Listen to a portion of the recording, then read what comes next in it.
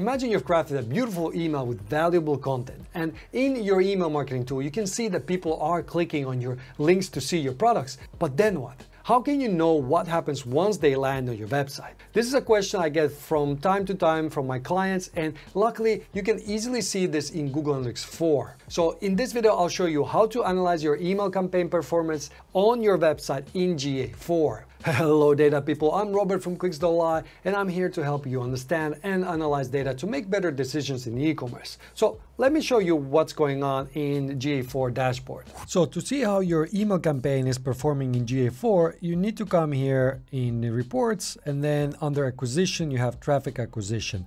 Now yours might be called slightly differently, acquisition, but just click around these menus and find traffic acquisition. And once you land here, we're looking at session primary channel group. So session is important here. So in this view, what you can do is just you scroll down and you can see that you have different channels here. We can immediately just go into the search box and type email because we're only interested in email.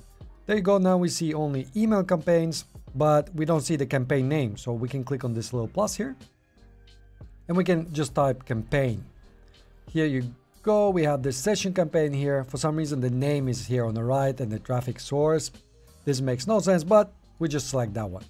You can see that you have your campaigns, and this was what? Here's the dates. You can change them from here. Last 28 days, but you could choose a longer time period as well. Now, in case you don't see anything here, you don't see any campaigns, you haven't set up a UTM parameters. GA4 works with the UTM parameters, and it's quite simple to set up. There's even a tool how to do it, but you need to add these parameters to your links in your email marketing tool. And if you want to learn how to do this, there's a video here in the top right corner. If you click there, I'll show you how to use UTM parameters, how to use the tool, and where to place the link so that you can start actually seeing data here. So check that out if you're interested. But in any case, what you should be comparing to is campaigns to each other, especially if they're similar campaigns. If they're both sales campaigns, then you would like, in the perfect world, you would compare sales campaign with the sales campaign, because some of your emails will be also informational, and then it's not fair to compare sales email versus informational. So what I like to look at here is obviously how many people actually came here.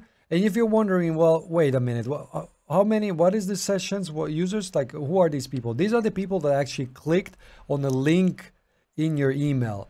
And if you go into your email marketing tool and you have difference between this number, the users, and the one in your tool, this is normal. You're probably, some people click on the link and maybe they just close the tab immediately.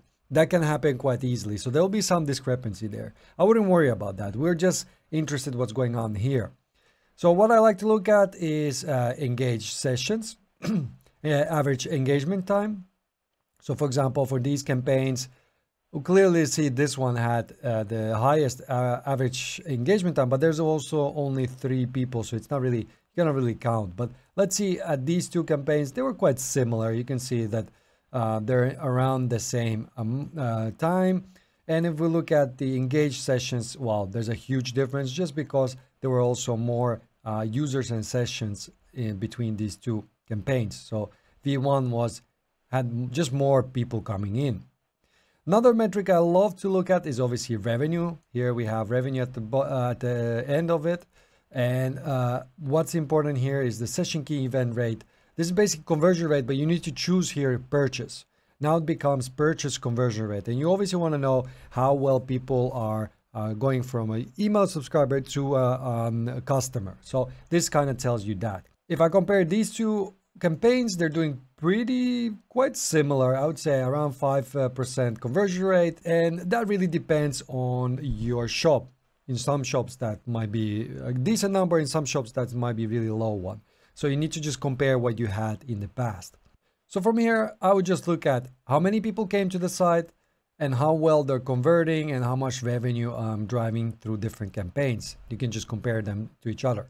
By the way, if you're struggling with GA4 and it just doesn't make any sense, but you really need it for your job, then Stop wasting time and just join my 5-day email course where I'll go through the most critical reports, metrics, and things you need to know to use GA4 specifically for e-commerce. You can join for free by clicking on the first link in the video description. But sometimes this is not enough and you want to actually look at specific landing page and how well your campaign is doing there. In this case, you can just come here on the left and find engagement, and under here is landing page report. Again, these might be called slightly differently in yours, so just open up and find landing page. So in this report, in the landing page report, you can see you have all your landing pages.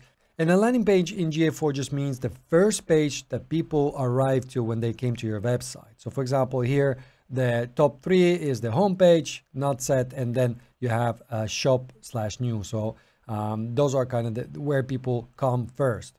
And not set simply means that something has gone wrong with the tracking and we don't know what page they landed first. So let's say we want to look at some of this. Well, first of all, I want to look only for email. So what I can do here is add a filter. And let's add a filter and just type in here default. And we're going to choose session default channel group. And then exactly matches. And we're going to say email. There you go. There's an email. Apply. And now all the data you see here is only for email. Well, this doesn't really tell me much, but let's say I have this landing page. I want to look more data, see just what's going on specifically with this page. I can just copy this, place it in here, and then search for it. Make sure there's no spaces here. So sometimes it just doesn't want to search because there's a space here. Okay, now we have this page and I want to add a bit more details. I'm going to click on this little plus and search for campaign. And again, we're looking at session campaign here. And now we have the data here. We see now the landing page. This is the landing page and the campaign they came through. You can see all the data, same stuff that we looked before. So now I could come here again and look at the purchase rate. And you can see that here, whoa, that's a big difference on this specific page. We have 2% for the V1 and almost 8.5% for V2. Huge difference. And also people are just staying longer. So this would mean I would like to look more into the V2 campaign, why people are staying longer and also converting better to customers. Something is going on here. It could be something to do with the email itself, the setup, or maybe even if we segment our emails, the type of people that receive the email. This is something I would need to look into in the email marketing tool itself. This is how I would do it, just compare two campaigns to each other. And one more thing I want to show you is that you can actually, instead of always clicking around and, getting to this, you need to filtering stuff, you can add this report already here. So I'm going to show you how to do that. I don't have rights in this specific GA4, but on my personal website, if I come here, so this is my personal website and here I have the rights and you can see you have library here. So what you can do is just click on it and notice how you have here acquisition, engagement, monetization, retention, and it's the same as here. So this life cycle, this is the library, but we don't need the library. We need to create a new report. Let's click on create new report and we need a detailed report.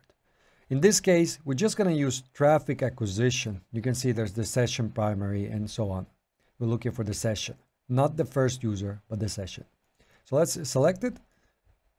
Now, don't worry, you can rename it in a bit. Here, what we can do is we can control. So we see, for example, these two, we could hide the line chart if we don't want it, and also the bar chart. But I actually like to keep at least the line chart. And then if I scroll down, there's the table here below. Here we have the default channel grouping as primary dimension, but we can change it. So before we do anything, I want to add a filter here on the right. Let's click on filter. Again, I'm just going to look for default, session default channel grouping, and exactly matches. And we're going to again look for email. And there you go, email, apply. So then I only see stuff for email. Of course, now it doesn't make sense. We only have email and it's the only one. So let's change the dimension from here.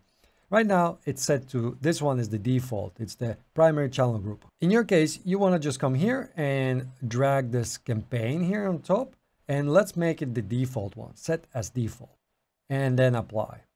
So now, you'll only see the campaign names here.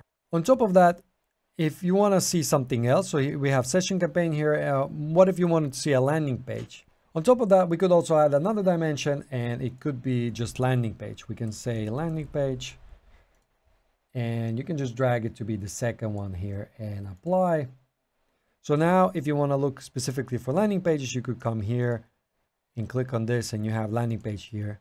It will change it, and then we could come again here and just look for campaign, session campaign.